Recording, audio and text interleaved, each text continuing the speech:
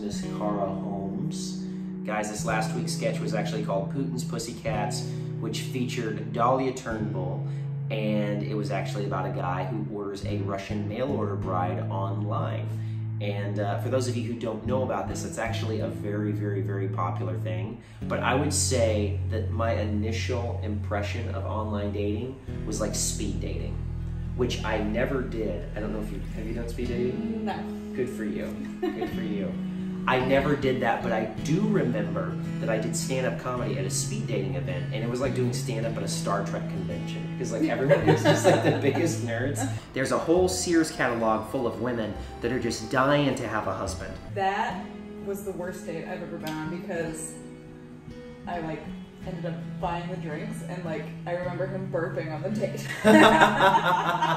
That's to show that he didn't care. Yeah, and I just like, he was not even holding it back. He was just like...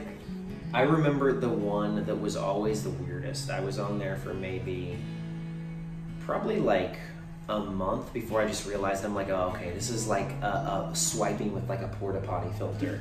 Was Plenty of Fish. Have you ever been on Plenty of Fish? Oh, that's the grossest one. That's like a porta potty bathroom. Plenty of Fish is disgusting. Should be called Plenty of Gross. Oh yeah, it is. All the women on there put like a little disclaimer that says they don't like creepers. Like, no creepers. If you're a creeper, please don't contact me. Do you think creepy guys actually listen to that? Like some creepy guy's just on his keyboard and gets frustrated. With women, I feel like when you go out, the #1 thing that you have to worry about is, am I going to get my head cut off? Oh. You know what I mean? With guys, it's just like, oh, am I gonna have fun? Is this gonna be a great date? And then women are like, well, I hope he's not a serial killer. Oh my gosh. You know women think that. They definitely think that. I've heard other women tell me, like, I just wonder if he's gonna cut my head off. Oh, really? Yeah. Did you ever have a crayon bank? Like, did you ever know anybody that had those gigantic life-size Oh, I know what you're talking about now. I didn't have that. Okay. Yeah. But it would have been fun, you know, if I did have that. I always wanted one. Never got one. Yeah. That was like, that's like, we should bring that back. That's like the couples thing. Oh my gosh, to do. I It's like think like that it band, would come back. you know? I really do think that it would come back. I think so too. I think the more you can do innocent stuff with your significant other, I think the better it probably helps the relationship, honestly, because it brings it back to that like time of innocence, because it's like nobody is ever there's never going to be a domestic dispute while a couple is like coloring together.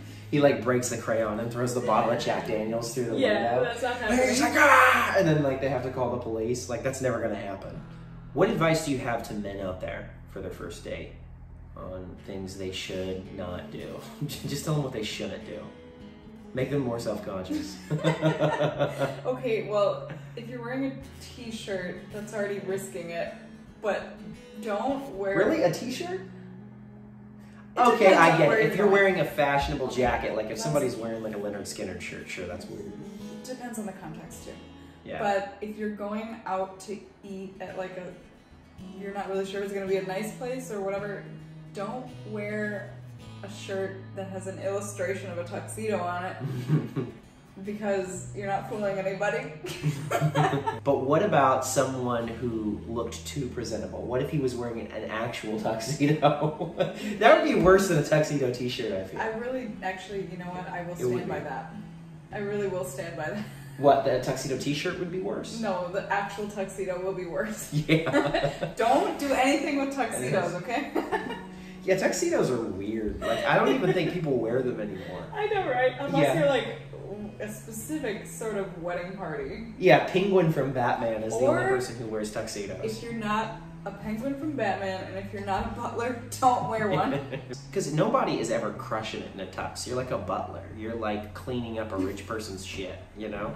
But you have like, but they dress you up and they try to make you be like, well, you have to look presentable because you're here.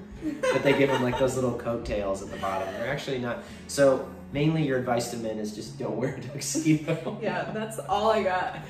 Yeah, don't wear tuxedos. And my advice to women would be, you know, wax your eyebrows.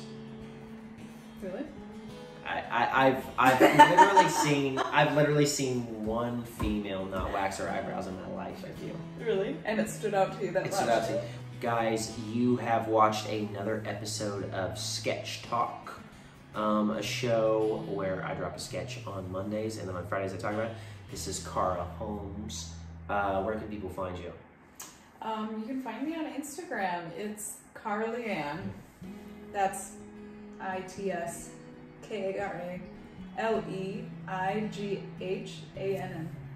And you can find me here on YouTube. Guys, don't forget to smash that subscribe button. Smash it. Hit it. Boom! All right, bye.